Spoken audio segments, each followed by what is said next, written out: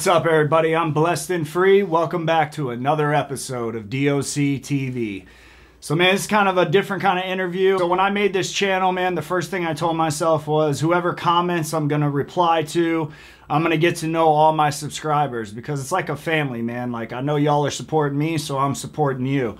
So I was reached out on one of the lives by this dude right here, and we just started chopping it up. Found out he's from my area. We started talking some more, and I found out he has a lot of the same stories that I have, like with my childhood and just growing up.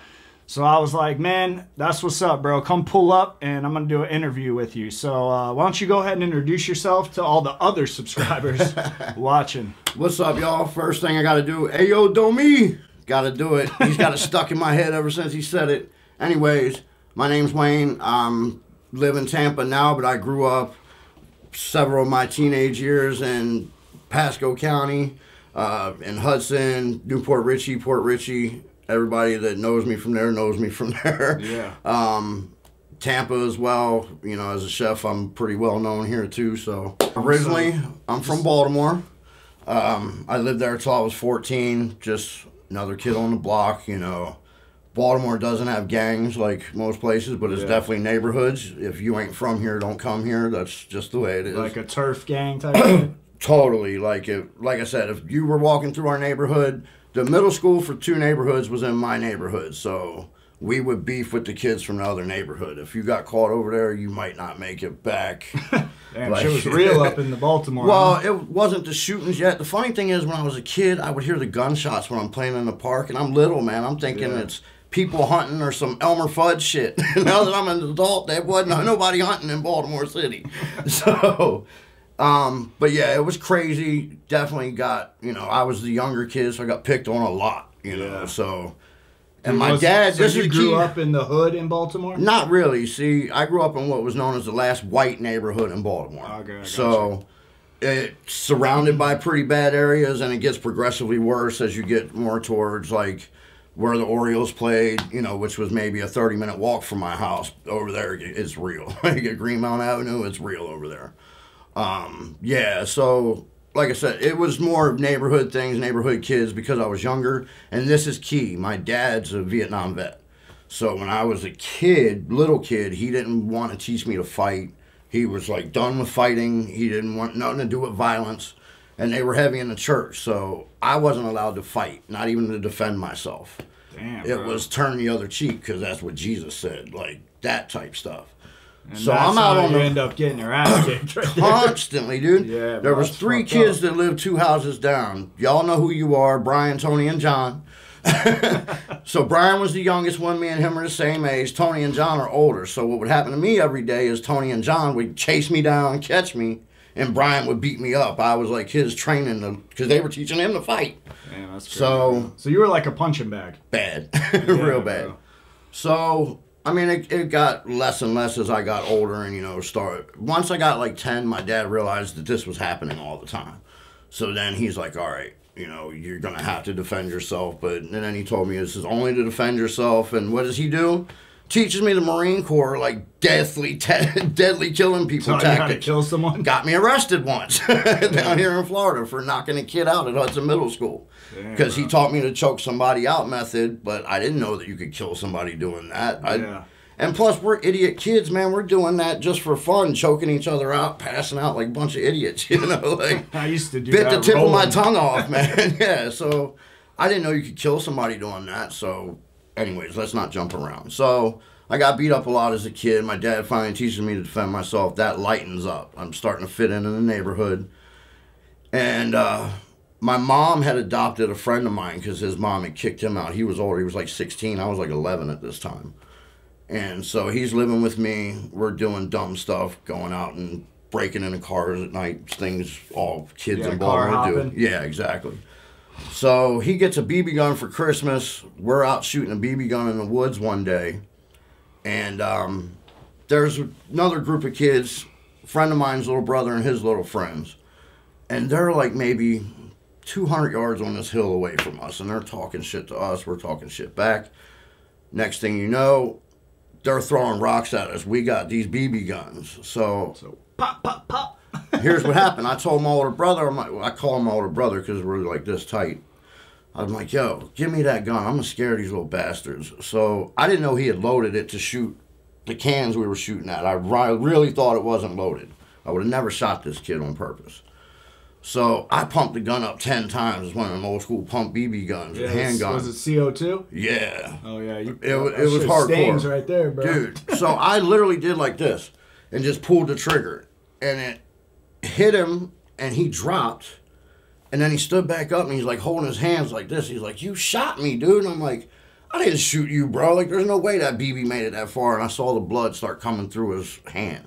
Damn. I freaked out, man. Me and my older brother and our other friend, who is in other stories, booked it, man, back to the house.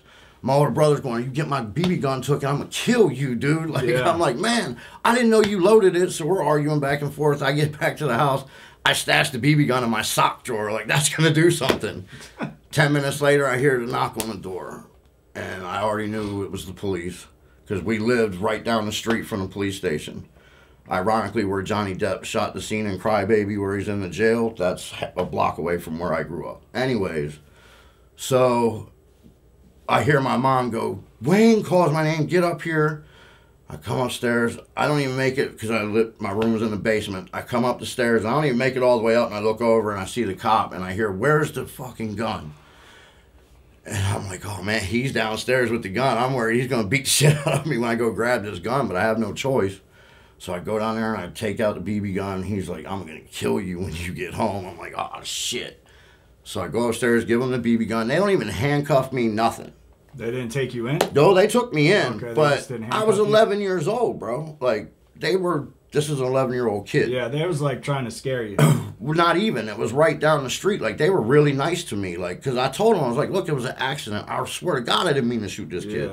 He was a really, really good friend of mine. Like, I've gone to amusement parks, kind of the kid that was leading me into the hoodlum lifestyle, but, like, I was up under him type shit. Yeah. You know what I'm saying? Like, he looked out for me and was kind of teaching me, like, don't talk to the police. Like, I remember being 10 years old and getting that lecture from the neighborhood. You don't talk to the police. If they catch you, this is what they're going to do in the interrogations room. And everything they said came true at this point. So were you, like, freaking out? No, at the point I didn't realize how much trouble I was really in. So you thought you were just going to get a slap on the wrist and... I thought they were going to figure out that this was an accident and everything was going to get smoothed away, right? Yeah. They take me to the police station. I sit there for a while, go through the booking process, fingerprints, all that good stuff. And then they tell me, they're like, "Hey, you're being charged with aggravated assault with a deadly weapon, possession of air gun in city limits, and discharge of an air gun within city limits." I'm like, okay. Still didn't realize what all that meant. I'm 11. Yeah, so I actually talk about this on my channel because I feel like, you know, something so small, the cops turn into something so big, and a lot of people don't understand when you get those big charges like that on your record, even if you're not convicted of those charges, later on in life, if someone wants to pull your record, they're still going to see it, even if you're not convicted. So that really fucks your life up in the long run. Wait. Yeah. 4 months later when I go to meet my attorney. So fast forward 4 months later, I go to meet my attorney, and we go in the room, and he's not in yet. So I'm being nosy, me and my mother. I'm being nosy, and I'm leaning over his desk, and I see a big red felony stamp on the top of these stacks of papers. So I'm nosing through them, like seeing who else is in trouble type shit. Big stack of papers. All the papers that I go through before he comes in the room all have my name on them. And I'm Those are all your charges? Dude, I had like 8 charges at this point. They bammed you, bro. Oh, you don't even know. The last charge they hit me with was aggravated assault and battery with intent to kill. That's attempted murder, bro. At 11? At 11. Wait, it gets worse. I was running with a couple kids that were doing graffiti, like just helping them fill in, paint, tagging, doing shit like that. They were, you know, helping me learn my tags and shit. Well, we all had, our little crew was called SRK, Self-Righteous Kings. And there was only like 6 of us, you know, a bunch of little ragtag kids whose parents weren't paying no attention to what they were doing. Doing whatever you want. Stealing our spray paint every day, living a graffiti lifestyle. I don't know if you know what that is, but there is a lifestyle to graffiti lifestyle. Yeah. So, you know, just hoodlum shit. You know what I'm saying? Running around the city, putting your tag up, getting drunk, chasing girls. shit like that. Yeah. But I'm 10, 11 years old. It's not ready to do You this were out shit. there at 10, boy. Well, Shit. I told you, my mom had a real bad drug problem, so she was... All right, so she was doing drugs when you were at that age? Doing all that? No. See, like I said, they were heavy into the church. My mom started doing drugs when I was like 10 going into 11. Like, I had never seen drugs, alcohol, none of that. So what had ended up happening with all those charges? Yeah, all those charges. So they charged me with the aggravated assault and battery with the intent to kill thing. And my mom's like panicking at this point. At this point, her and my dad had already split up. My dad was living down here in Florida. Okay.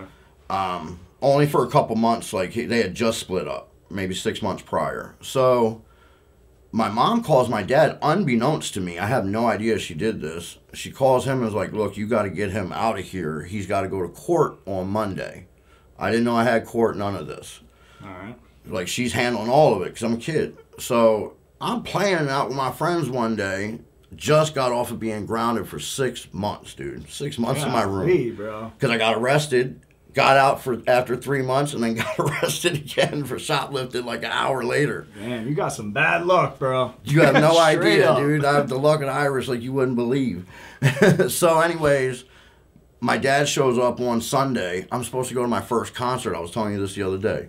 Yeah. It was my first concert ever. I had the tickets for like 3 months. My dad shows up that afternoon and was like, you got to come with me to Florida now, you and your little brother. And I'm like, what? Like, I didn't even get to say bye to none of my friends, nothing, dude. It was in the car, So he let's came go. back from Florida up there to Drove grab up you here, and yup. come back down. Yep. All right. He didn't even have a car. He had some people that lived in a trailer park with him drive up there with him and pick up these two kids and drive back in this hoopty that broke down in South Carolina. He wanted your ass. My dad's had my back as a kid my whole life. I wasn't actually his blood son. He raised me since I was 6 months old.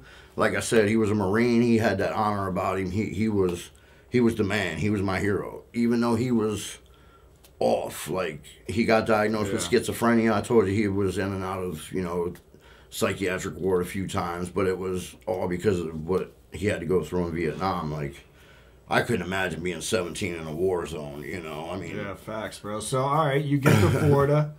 What happens when you get to Florida? It's a totally different world. Like, I moved from Baltimore City on Sunday afternoon blindly to a trailer park in Hudson, which in Hudson is the sticks, exactly. So there's a few kids in the trailer park, but they're from Tennessee or have been raised in Florida. I had a couple cousins in the park too. So I kind of stayed in the trailer park. I didn't really venture out too much. So you asked me, do I know this person, that person? I stayed. That's why I stayed like in that little confined area. My first day here, I don't know why I fell for this. This is the stupidest thing ever. My first day in school at Hudson Middle School, after school, these kids in my trailer park come and tell me, hey, this Mexican kid that lives on this other block is talking shit about your mom. You need to go do something about this. So, of course, I already know I got to go do something about this. You got to go tighten him up. Well, long story short, this Mexican kid is known for weightlifting and boxing. So he tightened you up. Dude, he beat the shit out of me, bro. 3 rounds beat me every time. Because I told you, I didn't know how to fight, man. Like, I wasn't allowed to fight then, and my dad taught me, like, these grapple tactics. But you didn't know how to chunk them. I didn't know how to chuck them. So he come at me. I try to kick him with these big-ass Doc Martin boots, and he just, bow, dropped me, bro. So that was probably the first time I ever really had been punched in my face. Like, all the other, them grabbing me and beating me up was like body shots. It doesn't even matter how good you can fight, because if you can't take a hit. Yeah, like, you know what I'm saying? I had, like some shit's glass. So. I couldn't take a hit. Well, I could kind of take a hit because my dad was a little bit aggressive with me, to say the least. Got you prepared for that. Yeah, like, that was the one downside to my dad. Like I said, he was my hero, but he was, he had anger issues. So when you got to Florida, like, when did shit start going bad? I'm assuming when my mother came down here, everything was going great for like 6 months, man. Like, I told you, my mom had a real bad drug problem. At this time, she was smoking crack.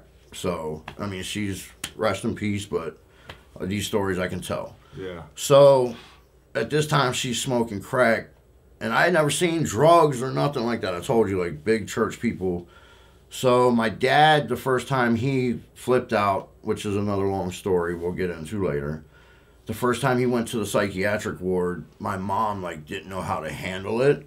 So I guess she started smoking a little weed and drinking. And that led to Crack.